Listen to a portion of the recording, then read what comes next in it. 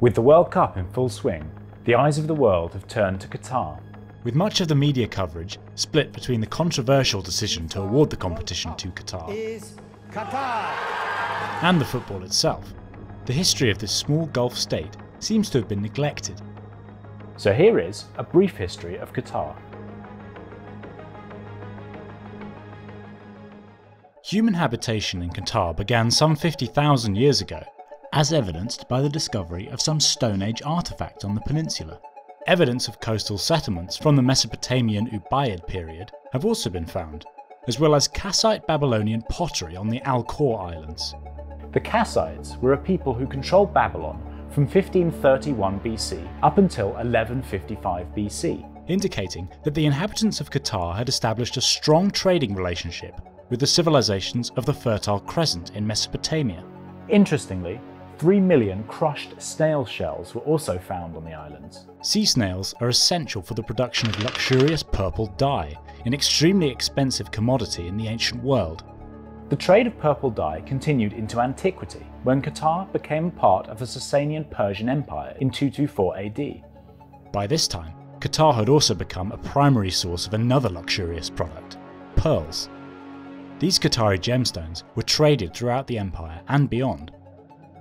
Islam reached Qatar in 628 AD, when the Persian governor Munzir ibn Sawa accepted the faith and spread it amongst his subjects. The Muslim conquest of Persia a few decades later collapsed the Sasanian Empire and established the rule of the caliphs over Qatar. Under the Umayyad Caliphate, Qatar took advantage of its strategic position to become a major trading centre along the bustling Persian Gulf, becoming known in particular as a centre of the pearl trade. Goods from throughout the Far East passed through the peninsula, with Chinese porcelain and goods from Thailand being uncovered by archaeologists. Qatar found riches not only through trade, but through its breeding of fine horses and camels, for which it became renowned. As the Caliphate declined in power, so too did the influence of Qatar, although thanks to its location along the Persian Gulf, it retained its position as a trading centre. Until the 18th century, Qatar mainly consisted of small fishing villages, trading settlements, and populations of Bedouins who lived a nomadic lifestyle moving around the peninsula. However, this began to change in the late 18th century, when Qatar became the power centre of the Bani Utbah tribal confederation, which succeeded in conquering Bahrain from the Persians in 1783. Led by the Al Khalifa family, whose rule was initially centred in Zubarah, Qatar was involved in conflicts with the first Saudi state in the late 18th and early 19th century. As the Al Khalifa dynasty slowly moved their seat of power to neighbouring Bahrain, Qatar was increasingly ruled by a series of local sheikhs from prominent families. In 1867, disputes between the Bahraini Khalifa and local Qatari sheikhs over ownership of Zubarah escalated into a full-blown conflict, in which Doha was sacked and almost totally destroyed. This prompted British interest. East India Company officer Colonel Lewis Pelly imposed a peace settlement in 1868, the first British intervention on the peninsula since the East India Company bombarded Doha in 1821, in retaliation for piracy being conducted in the Persian Gulf. Crucially, the British also signed an agreement with Muhammad ibn Thani, which established the Al Thani family as the preeminent dynasty in Qatar. It also paved the way for the future independence of Qatar. Until 1868, the peninsula had been considered a dependency of Bahrain. It was not long before Qatar caught the eye of another empire, this time the Ottomans. Following the conquest of the Al-Hassi region in Saudi Arabia in 1871, the Ottoman Empire occupied the peninsula and persuaded the Al Thani to submit to Ottoman rule.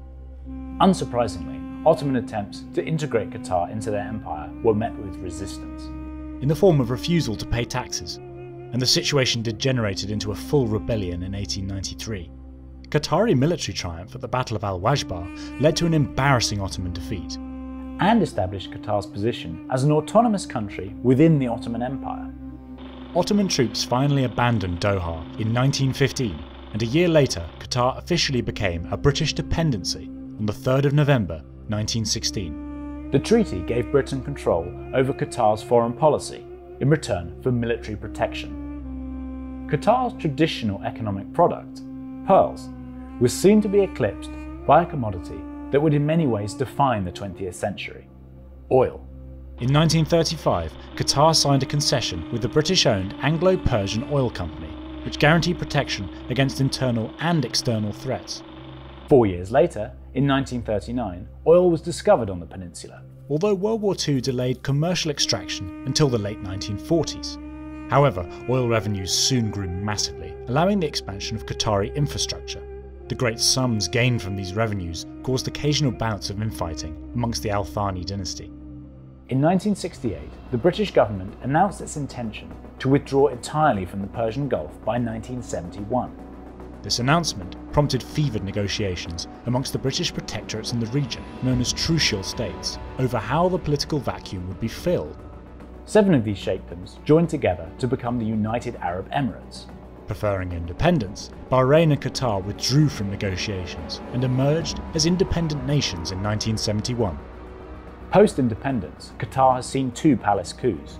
One in 1972, in which Khalifa bin Hamad Al Thani supplanted his cousin Sheikh Ahmad, and another in 1995, in which Sheikh Khalifa himself was overthrown by his son Hamad. More recently, Qatar sought to increase its standing on the world stage. The country permitted the US to use the peninsula as a base for its operations in Afghanistan in the early 2000s, and Qatar hosts a large US military installation, the Al Udeid Air Base. Its maintenance of good relations with its neighbours has led to Qatar being seen as a mediator in the region, allowing them to broker peace in Lebanon in 2008, in what threatened to descend into civil conflict. The Qatari emirs have also sought to raise the country's international status by investing in cultural projects, such as museums and universities. It has also sponsored Al Jazeera, a news network which has often criticised authoritarian Arab governments and US foreign policy, although criticism of Qatar was conspicuously absent. It is as a part of this effort that Qatar secured the 2022 World Cup, the first Arab nation to do so. However, the notorious corruption of Sepp Blatter's FIFA, Qatar's dubious human rights record, the vast environmental impact of the tournament, and the reported thousands of deaths of stadium workers have cast a shadow over this year's World Cup.